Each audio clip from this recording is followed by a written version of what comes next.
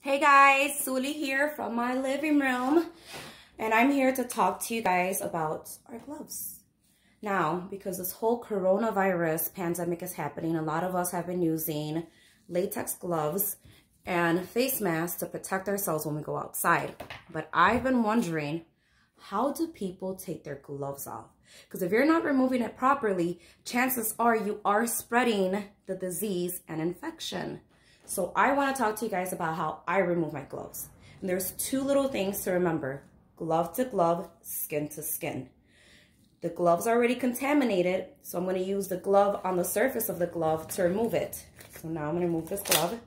So now the contaminated glove is with the contaminated glove. Here comes the skin to skin part. I'm going to grab two fingers, I'm going to place it right underneath, and I'm going to lift. The inside part of the glove is not contaminated, the outside is. Now I can actually grab this glove because this was inside of my hand and never made in contact with the outside world, so it's not contaminated. Now I can properly toss my gloves away. And it went to a trash can, not the floor.